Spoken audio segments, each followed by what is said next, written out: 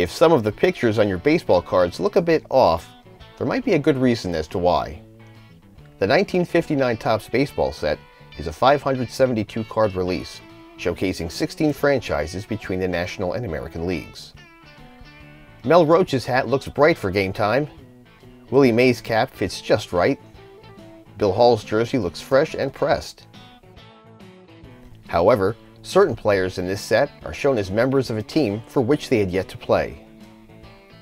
Some were traded or called up from the minors so late in the 1958 season there was no time to get a picture in their new uniforms. So how did Topps work around such issues with traded sets still 20+ years away? The answer is airbrushing. Some pictures are done in an acceptable manner, but in others you can tell something has been altered. After not playing in 1957 for the Tigers, Herb Mulford was traded from Detroit to Boston in December of 1958. He would appear in just 11 games between 1959 and 1962, posting an 0-3 record. Here, his headshot is cropped so close that you can't tell he might be wearing a Tigers jersey. Notice the difference in the cap's color surrounding the brush logo.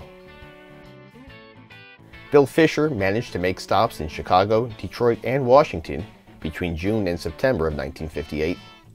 It's not evident why he wasn't photographed in a Senators jersey for his 59 card, but here you can again see a brushed spot and poorly drawn W. After a short run with the Phillies in '58, where he collected 5 home runs and 5 doubles in 39 games, Chuck Esajian was traded to St. Louis in December. It looks like the entire face of his cap was airbrushed to make room for a very large Cardinals logo. The pinstripes on his Phillies jersey were also removed. George Crowe was part of a 6-player deal between the Reds and Cardinals just days after the '58 season concluded. Another very close shot and large logo is an indicator that this picture is not the original. Plus, the STL doesn't seem to conform with the shape of his cap. Pete Burnside was purchased from the Giants the same week as George Crowe's transaction. He stayed with the Tigers for 2 years, but didn't appear in more than 44 games in any of his 8 seasons in the majors. Here's a better shot to determine the color difference where the cap's new logo appears. In February 1959, Bob Miller was sent to the Cardinals from Philadelphia in a conditional deal, but was returned in April, not playing for St. Louis and never appearing in a major league game again. Notice the Phillies pinstripes on his jersey. The card's back confirms his final demotion. After not appearing in the majors in 1957, Solly Drake was purchased from the Cubs by the Dodgers in February of 1958 and sent to their AAA affiliate in Montreal. He spent the entire season there. His debut for LA would be the following year, playing 9 games before another move to Philadelphia. Here the entire cap looks to be phony, but at least they kept the Montreal uniform. A 4-player trade between the A's and Yankees in June of 1958 gave Virgil Trucks the final stop in his baseball journey. Seems there was a lot of time to grab a pick in his pinstripes, but look at how narrow the NY is in order to fit it on his cap's front. The card back updates his latest move.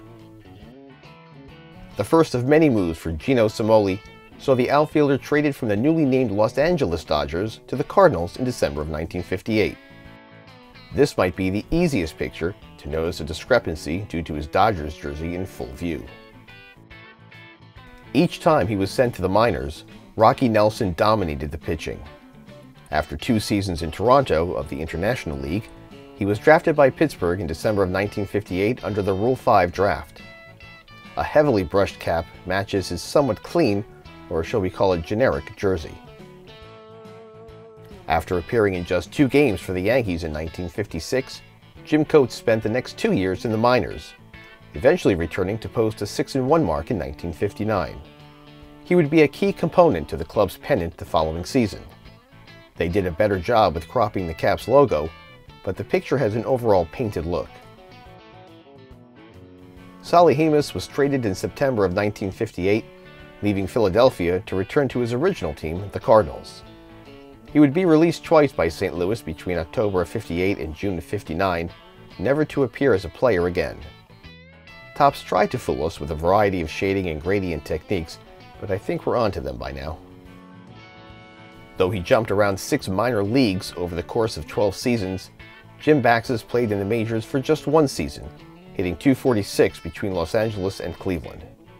Not only does the capstone not seem to fit his head, but by the time this series was released, he was already on his way to Ohio.